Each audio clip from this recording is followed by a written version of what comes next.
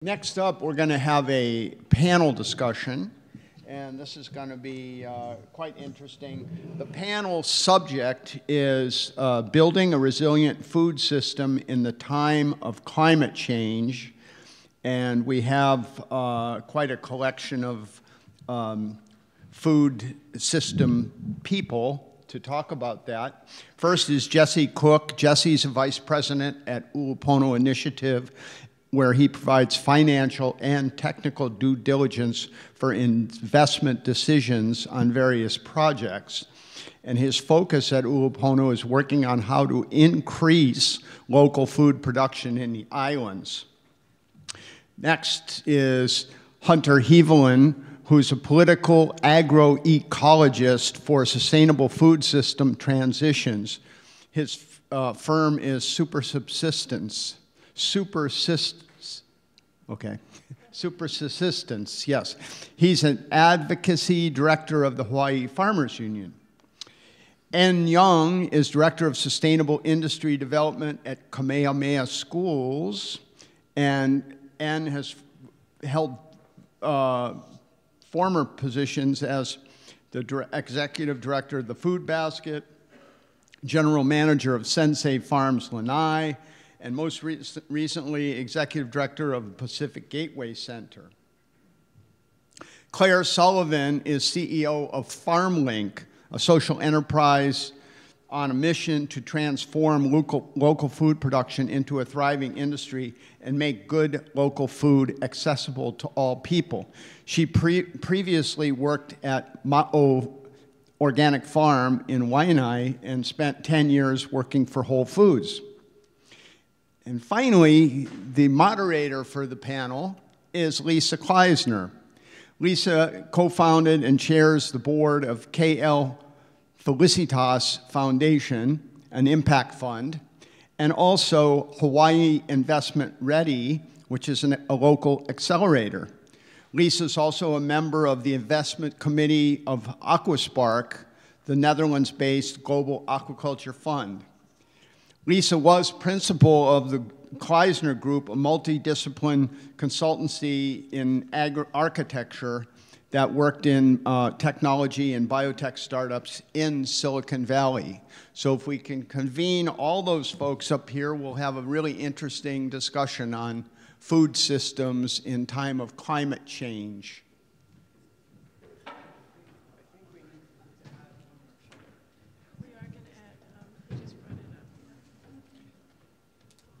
Are you going to stand here and do that? Okay, I don't think there's any slides or... This is the slide, because it says everything we need to say. Okay. They're cleaning up my mess, I'm sorry. Do you mind if I leave that That's stuff? no problem, we're going to use the desktop now. Okay. Yeah.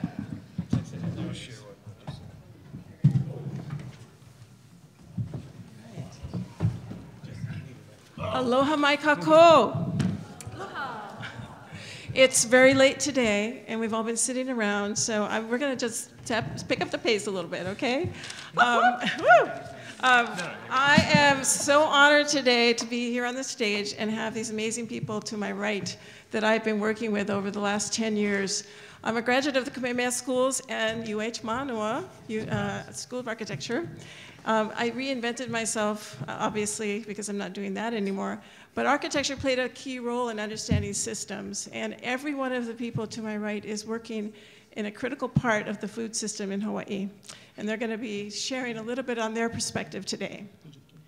So, and because I can't resist, I want to, first of all, mahalo Jason and Jim for even thinking this up and then pulling it off. It's no small task, so please give them a round of applause.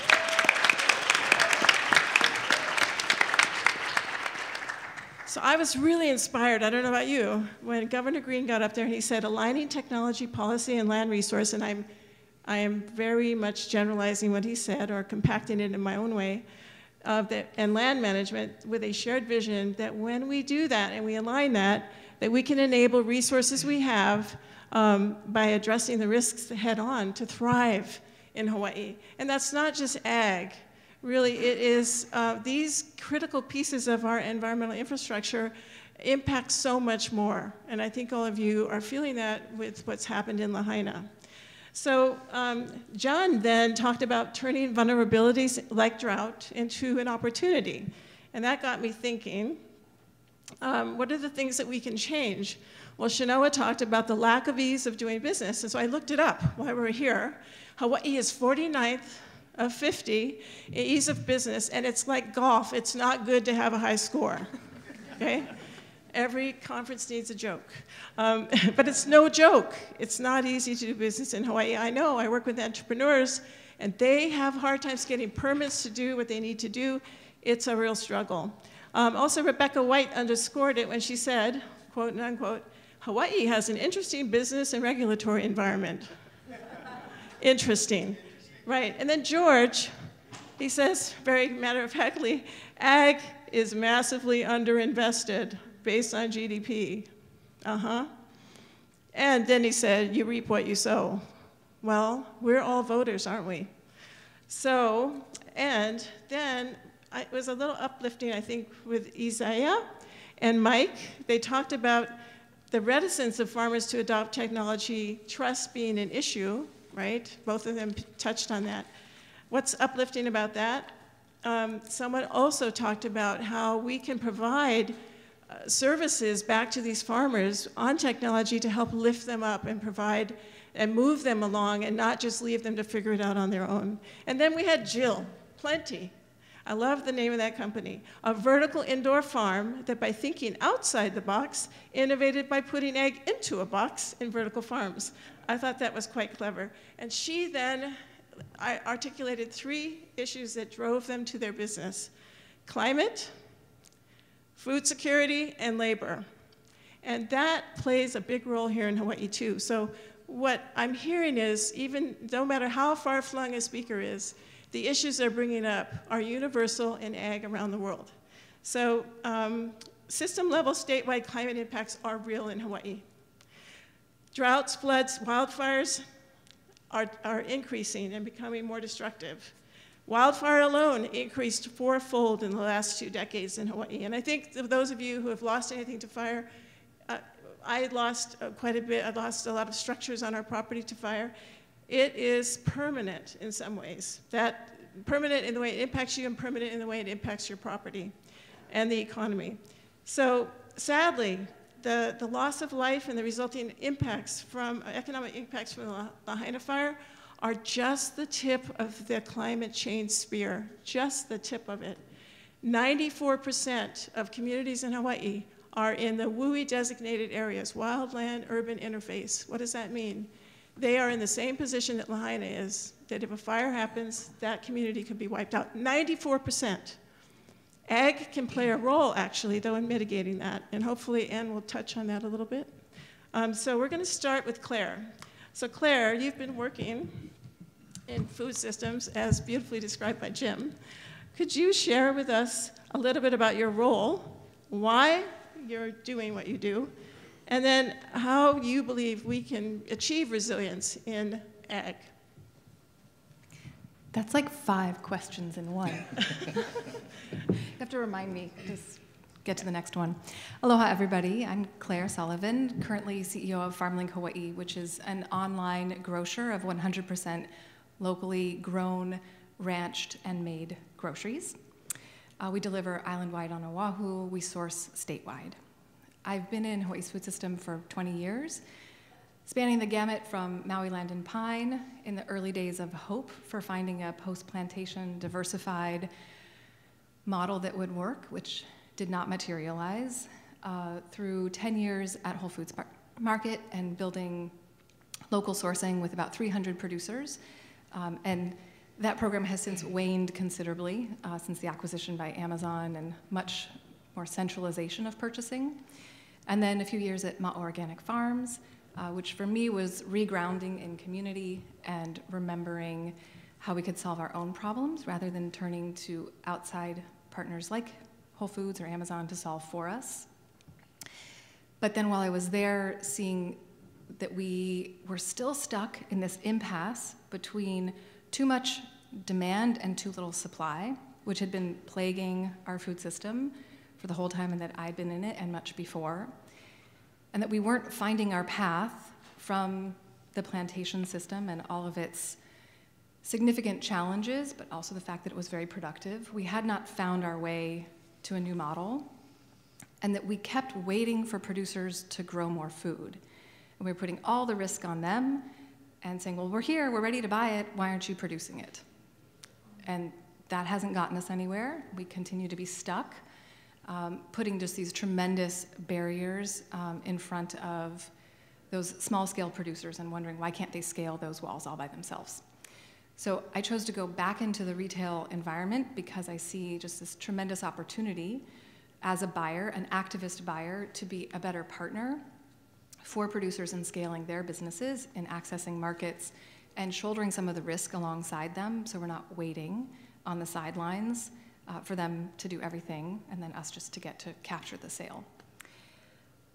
When I think about climate change and food systems and food production, I think about vulnerability, I think about volatility and unpredictability.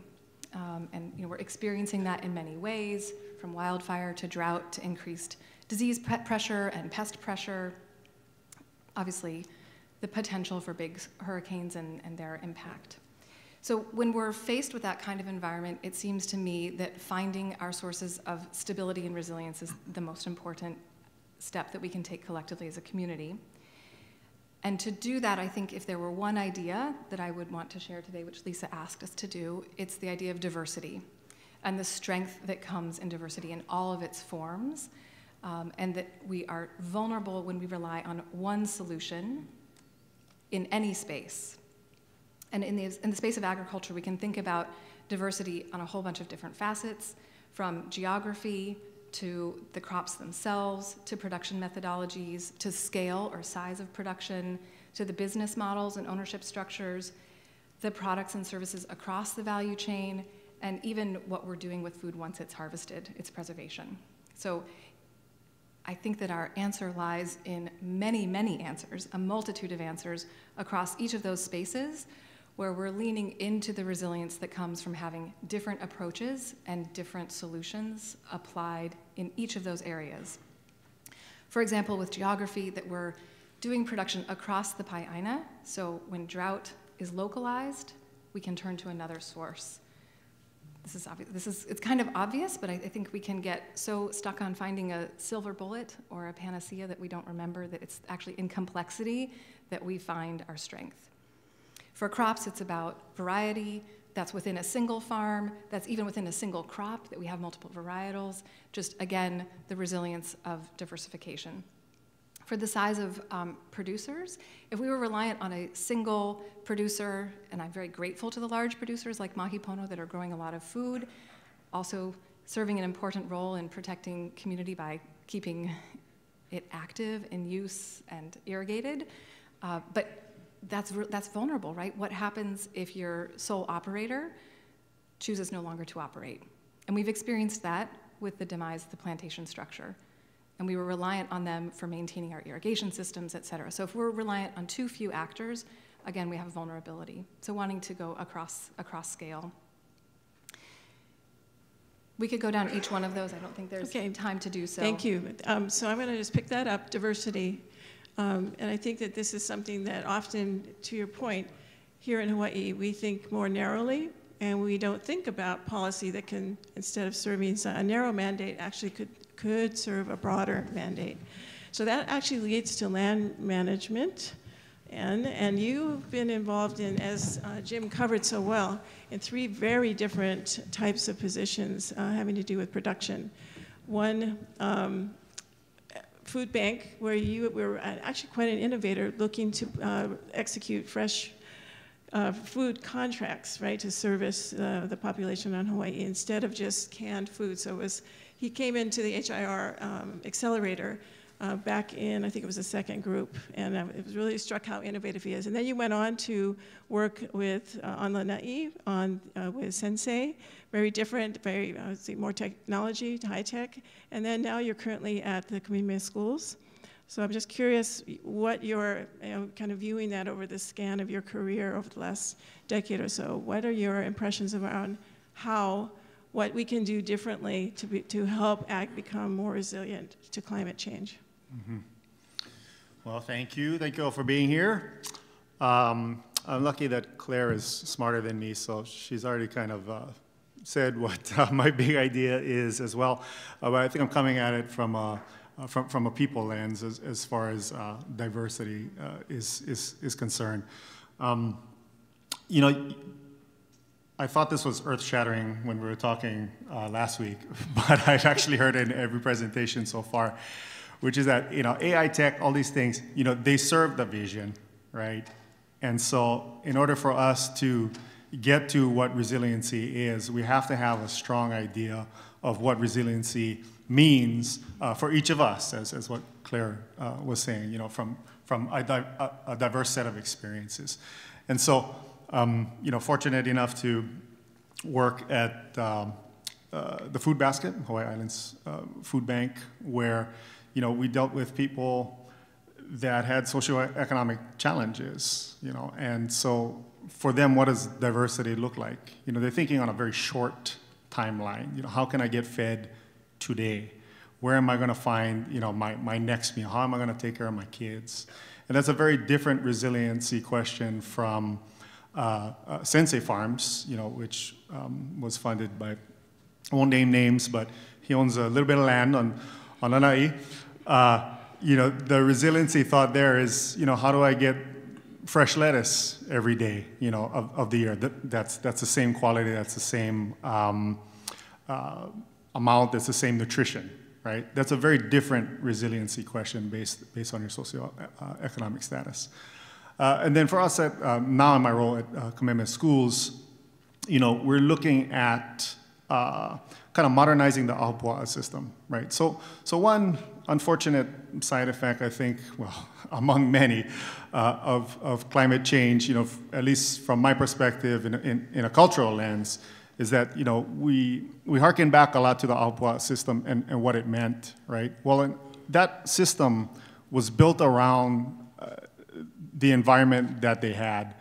And, you know, I'll say that that environment is, you know, as a result of climate change, among other things, it's just not there anymore. You know, in addition to the natural environment, we also now have an overlay of a built environment on top of that, right? We have commercial properties, we have industrial properties, and ag has to play a role amidst all of that, which it can. You know, we've heard from vertical farming plenty, for example, today. But that means that, you know, we do have to modernize what that looks like. And for us, you know, given the Lahaina example, right? You know, if Upmauka was forested, or, you know, I don't know if you guys have heard, but, you know, Lahaina used to be more of a greenscape, you know, with ulu trees and all sorts of other things. Now, can we go back to that? Probably not. But again, I think it's about kind of looking at your idea of resiliency and then seeing what's possible within what the environment can provide. Mahalo, Ann. So we're going to keep on the theme of land and use and kind of maybe even rethinking boundaries if we need to. So I'm going to have actually Jess and Hunter to have a conversation about it. They come from two different directions. Jesse is an investor in food systems, and Hunter is a researcher in food systems. So I don't know which of you wants to go first. Yeah, that's a good way to put it. You know, my concern with climate change is how do you pay for all of this, right? We are going to have less rain, it's going to be hotter, there's going to be more times of drought. So we have these large ag water systems that were built by the plantations a century ago. And we're actually blessed with that because to replace these systems would cost billions of dollars. But the issue is, you know, as we get droughts and things like that, we need to maintain and repair these systems, and it's going to cost tens of millions of dollars. But that's a lot better than trying to replace these systems once they're totally in disrepair, which would be billions of dollars. So Hawaii has this issue where we have to deal with climate change, but who's going to bear the brunt of it? Is it going to be the taxpayer? You know, there are a lot of federal programs, and Hawaii hasn't been as proactive to go after federal grants that can fund some of these climate change impacts that we need to be more aggressive about as a state. One of these grants is the Community Wildfire Defense Grant. It's a new program. Last year, California got $93 million from this program, and Hawaii got $400,000. So we need to figure out how we're going to fund these things, who's going to fund it, and hopefully mitigate that impact to most of our taxpayers. By the way, Jesse was on the front page, no, on an inside spread of Hawaii Business, I think, talking about the federal capital that he's been able to bring into Hawaii by providing grant monies for grant writers. And it's not insignificant, actually. Thank you for that. Well, I've approached the food system in a lot of different ways over my career within it, and have had the opportunity to actually work with everybody in different capacities. And so I thought I might share a few of the ways, at least from my own evolving understanding of how we can approach the agri-food system and its resilience building that I've kind of grappled with over the past decade. And I think starting really at the farm scale, thinking about like who we're functionally talking about in terms of building agro-ecosystem resilience, is that we need to be really thinking about what multi-hazard food production systems look like. So really at the scale of the field or the parcel, what are the practices, the activities that could be adopted by producers? And there's actually some enabling technology we've wrapped about to try and facilitate decision support for farmers that could help better understand the types of hazards and the types of crops, and conceivably the types of conservation practices, all of which have different funding pathways and different, we could say, barriers and maybe enabling opportunities to really transform the way we think about how we're managing at the farm level, at the field level. As we scale up from that, and that was kind of stuff I was grappling with, say, in 2013 or so, trying to automate some of my own kind of design work. 2015 and later was then really thinking a little bit more about some of the regional scale. So what does that look like in terms of multifunctional land use planning, and starting to incorporate some climate modeling. So I had a position within the university where we were modeling the crop suitability changes as a result of climate change for dozens of crops, and could easily do so for hundreds. And thinking then about if we can understand the areas where we have a long-term suitability for a large variety of crops, that there would conceivably be, if we were taking a rational approach, implications for our land use planning, right? Maybe that's the type of land we'd want to start prioritizing in terms of our protections, or ensuring that it's going to be functional for a long time. And we take that a little bit broader, kind of what I grapple with now in terms of my work as a advocacy director with the Farmers Union, or as a consultant with a project with the state looking at how we regulate our agricultural lands through soil classification, is that we really need to be focused on enabling policies, right? And so taking that old chestnut of kind of what we regulate is kind of what we as a society value. If you want to know what a society really values, look at their tax code, which of course everyone loves doing. But in digging into some of this for the state, really seeing that a lot of our ecosystem, our primary regulatory mechanisms for agricultural land are based off of production alone of agricultural output. And that production measure is, in many cases, was created in the late 60s using data that was released in the mid 50s, that was collected in the mid 30s, and based off of irrigation infrastructure that was last kept up to date in the maybe, say, mid 90s, if we're, being generous about keeping it up. And so really there's a pressing need to update some of these systems, right? To be incorporating some of these climate models, and really more broadly, we could say ecosystem services into our regulatory structures. So right now when we think about agricultural land regulation, it is how many calories could we conceivably, and we of course being the we of 1960, produce on this land, as opposed to also considering the manifold benefits that could come from good land management and good agricultural land management.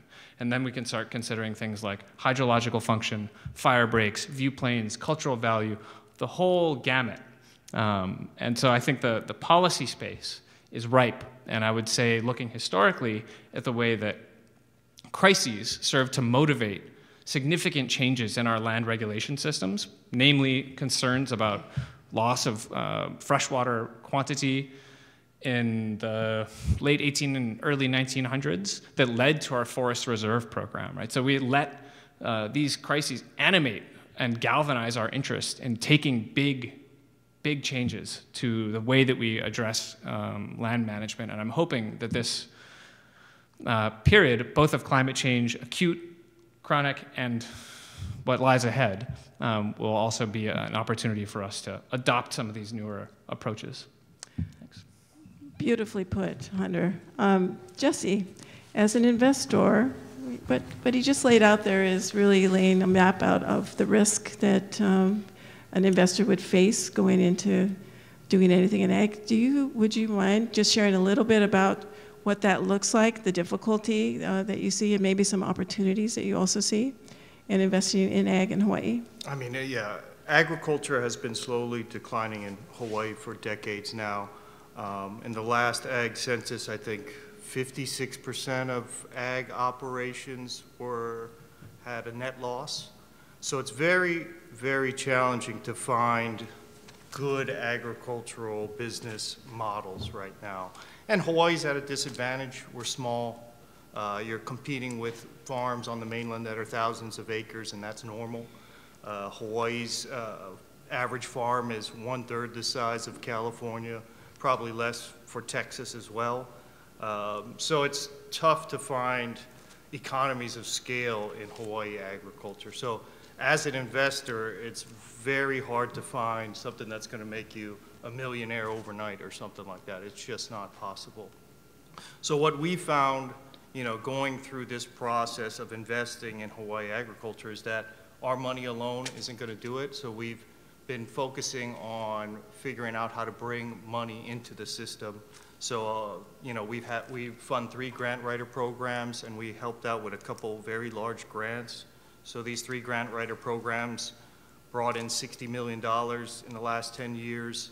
And then we also helped with grant writing efforts for the Climate Smart Commodities Grant, which was $40 million, and the Regional Food Business Center, which was $30 million. So grant writing and going after these federal money, that return on investment is much, much higher, and it helps out the overall system. And so the reason I ask that question is technology policy and land use management isn't enough. We need the right kind of capital to invest across those needs in the space. And it has to be not just venture capital, but it needs to be debt that's aligned with the growing cycles of crops.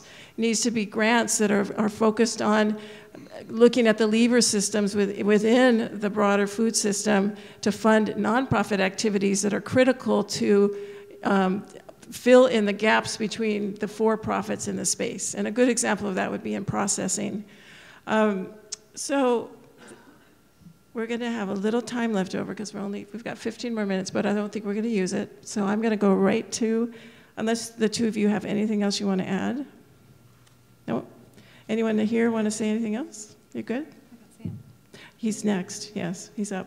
So Sam was not introduced because Jim didn't know I was putting him on the panel today. But Jim's easy, so, and so is Sam. So I know Sam for quite a few years. He is an amazing entrepreneur. He lives on the island of Maui. So he was right there. Actually, he wasn't there. He happened to be away with his family on a family trip visiting relatives on the East Coast. But when I spoke to him about being on the panel, the first thing he said, of course, was his deep concern for what was happening on Maui with his neighbors and with the folks in Lahaina. Sam came into the Hawaii Investment Ready Accelerator. He was our first technology company. We usually have very boots on the ground kind of orgs, so we were super excited that he came and joined us. And what really struck me about him was when we interviewed him, he said, when I said, why are you doing this? He said, I'm doing this because I see the need and I want to provide a tool to make conservation and agriculture in Hawaii more, improve it. I know that by giving people software that's easy to use, they'll be better able to see their business and to be able to make prudent business decisions. And so in those days, he was still a little bit early in the product. Today, the product has gone quite a distance, and he's part of that grant that Jesse just mentioned, the $40 million grant at UH. His tool, his software tool, I believe is going to be the thing that's going to be collecting the metrics, working with all the different companies. So I asked him to sit on this panel today and listen in, and he's been here all day listening. So I'd love you to opine a little bit about the relationship that you see between the field, farmers in the field, and you work with quite a few of them, the technology tool that you have, maybe some of those difficulties that you've experienced and the opportunities that you see with technology, and maybe conclude this with hopefully an upside that all of us can take home with us when we leave the hall today. Well, first, thank you, Lisa, for letting me crash the panel. Oh, by the way, his company is called NERDS. Yeah. NRDS, which is Natural Resource Data Management. No, Data Systems. Solutions. Solutions. So I have a software company called NRDS, NERDS, Natural Resource Data Solutions, and it's kind of like QuickBooks meets Google Earth. And I got into it because I was originally actually a field guy, right? So I spent a lot of time doing field biology, and then I kind of evolved into being a software guy. And and what I see is one of the biggest challenges. Well, I think we all a lot of us understand the benefits that farmers can get in terms of building resilience for climate change, in terms of decision making and collecting data. And especially, breaking down silos as we diversify, as we have more and more small farmers, breaking down silos so we can pull data together to make bigger decisions. And the challenge is getting people to use the stuff, right? And finding right sizing it. I look around the room, I see some of our successes, I see some of our near misses, of people that we've worked with, and I think one of the things we need to do is better build these feedback loops, right, to get people to use the technology, right? It's about right-sizing it, collecting, 40 gigs of LiDAR data might be too much for a small farmer. They might be able to benefit from the outputs of it, but they're not necessarily going to be able to deal with the data or have the time to deal with the data. So in terms of getting people to use it, building these feedback loops, and as Jesse was talking about these federal grants, a lot of what we find in getting people to use the software is essentially compliance, right? We've had a lot of success with farmers that maybe they're growing kalo and they're also getting grants, so they need to report on those grants. So they're actually using the app to collect the data to report on their grants, but then also to collect their production data, and then that actually results in being able to better time their fertilizer cycles, right? Or other projects where we're working with communities to build alert systems, right? Where when streams come up or rain comes up, they can better figure out when they're going to get stuck on the other side of the bridge, and they can get their products out. Ultimately, I think it's all about and also these incentive programs, right? So as Lisa mentioned, we're part of this Climate Smart Commodities project, which is essentially an incentive project. So, hoping to better interface with farmers and get more feedback on how to better build our tool so they can better meet their needs, right? So, less about the profit and more about, the impact of getting people to use it and building those feedback loops. And then I think another really key piece of the puzzle is to, provide that support that helps people to adopt the technology and maybe even actually do it for them almost, right? Like building that workforce. And what we've found is if there's a champion in the organization or even a technical service provider that can come and help get people dialed in, provide that feedback on what needs to change and really kind of pull it all together. Thank you, Sam. So this morning, Senator Dela Cruz opened up the conference with a few slides. If anyone was here and remembers them, they were circles, right?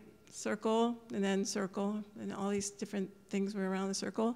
There's two concepts really in the systems world. The world right now that in ag is pretty much egocentric. That means we look at one deal at a time as an investor, right? We rarely look across the value chain and think downstream, upstream as an investor, how we're going to invest in, maybe not just invest in that company, but invest in downstream and upstream so that we're buffering the risks, right? The systems world wants us to be ecocentric. What does that mean? That means we put a shared vision in the middle of our map, and around it we assemble all the actors in the space who can share that vision with us. And we have our differences, and we're bringing different skills and different types of capital and different needs that we have. But nonetheless, we can agree on that central vision. And that's how systems work can be successful. We have a long way to go in Hawaii to get there. But the work that I'm doing with Hawaii Investment Ready, and especially being able to work with the folks who are here on the stage, gives me a lot of hope. And I hope today you take some hope away with you as well. So thank you so much.